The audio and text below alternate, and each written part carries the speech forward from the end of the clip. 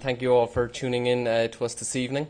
I'm a laparoscopic colorectal surgeon from Ireland, and I'm the International Fellow at the IRCAD this year. So I'm going to speak to you tonight about surgical instrumentation and the development over the ages. And very briefly, I'm going to talk about the history of surgery, the present situation, and a glimpse, or a hopeful glimpse, into what surgery might be like sometime in the future. So surgery, the first evidence of any surgical procedures is actually about 10,000 years ago. People have discovered skulls that had holes drilled in them. These were called trephined skulls. What is amazing is that from the analysis of the skulls, people actually survived this procedure for days, weeks, months, and possibly even years. What's also interesting is that these skulls have been found throughout the world among communities that had no way of communicating with each other. And you could imagine that this might have been to release some form of demon that was in the person's head, or someone who was having maybe a seizure or some kind of activity like that. Then a couple of years later, we entered the Bronze Age, and we had tools. And you could imagine these being used for very superficial procedures, maybe lancing an abscess or something like that for the hunter-gatherers. Then again, advancing on thousands of years, for some particular reason that I'm not quite sure of, bladder stones seem to be a very big problem. And you can see in the top left photograph here some metal instruments that were inserted via the penis into the bladder, and if there was bladder stones present, they would rattle off them or make a sound, and that's how they derived their names. They're called sounds. And the bottom right picture demonstrates what surgeons were like a number of years ago. They were barbers. They were itinerant barbers that travelled from village to village performing procedures. You could imagine there was no anaesthetic or way of controlling the pain. There was no way of controlling bleeding, and the instruments were very crude. So surgery at that stage was a grand spectacle. Someone was pinned down or given a lot of alcohol, and the surgery was very fast, very bloody. And this picture in the bottom right depicts a man, Frere Jacques, who used to travel around removing bladder stones, and removed thousands of these stones using this grand spectacle of surgery.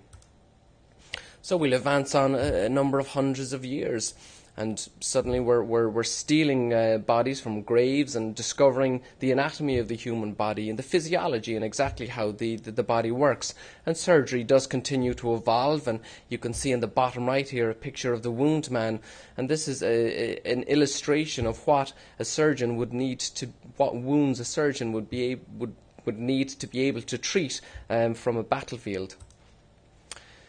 Surgery was at very early stages then.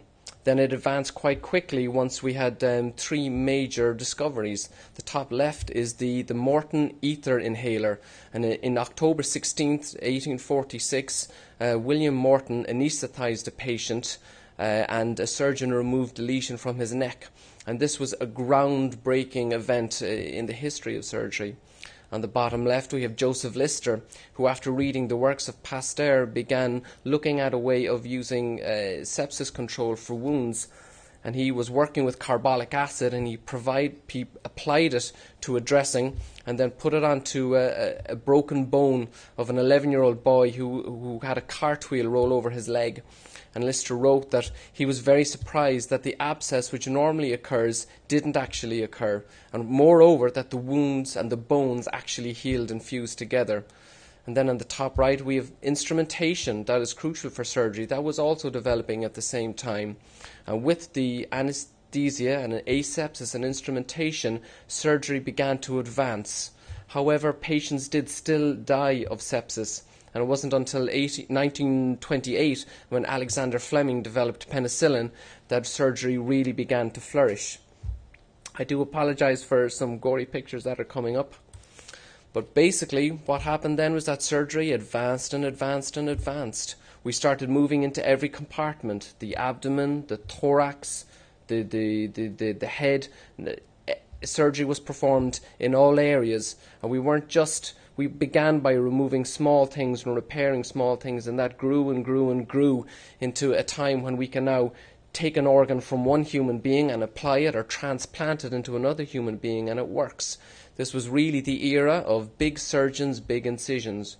But big incisions come with a cost. A patient has to recover from them. They leave very large scars, and they have problems such as infection, herniation, etc. So, is there a possibility of doing this another way without the big surgeons? And the answer is yes. There is a more minimally invasive way or less invasive way of operating on patients. The history of laparoscopy dates back thousands of years. Hippocrates first started doing endoscopy when he had a rectal speculum for examining into the rectum in patients. The bottom left picture there is the first endoscope. It's a Lichter lighter by Philip Bozzini that was developed at the start of the 1800s. It wasn't used until about 15 years later. Then around the turn of the last century, around 1900, there was three major developments. The first of these was Dmitri Oti, who performed an examination of an abdomen in a pregnant lady through her vagina. Then George Kelling started examining the inside of dogs with small hollow scopes. People would have said he was crazy, that he was an idiot. What was he doing? That was never going to work. And then a decade later, Hans Christian Jacobaus started doing this in humans. He called his a laparothoracoscope. Again, people would have said that this is ridiculous, it has no application, there's very poor illumination, that there's no instrumentation ready for this. But gradually, over the next 80 years, things began to improve after a marathon of exploration and discovery. Gynecologists mainly led the field and performing diagnostic laparoscopies from as early as the 1940s. In the 1950s, Hopkins developed the rigid lens system. And then from the 1970s, gynecologists were performing routine diagnostic laparoscopies. It was a gynecologist, Kurt Sem, who performed the first laparoscopic appendectomy in 1981. When he presented his work, the president of the German Surgical Society recommended that he should be suspended. When he tried to publish his research, they refused in certain journals, saying that it was unethical. And then in 1985, Erich Muhe in Germany performed the first laparoscopic cholecystectomy. After that, there was a seismic change. Video started being used, or more specifically closed-circuit television, and with the use of optic fibers, Philip Murray was able to perform the first video-assisted laparoscopic cholecystectomy, and that was in 1987. And that is similar to the way we do it today, using a 4-port application or 4 small, maybe 1 centimeter incisions to perform the procedure, and he was able to watch what he was doing up on a television screen, as compared to the very large open cholecystectomy scar that you can see there on the bottom right slide. So this was a seismic change. But of course, laparoscopy came with a price, and the prices were that surgeons lost their 3D vision, they lost their tactile field, they lost the intuitive use of the instrumentation because they were now working in reverse.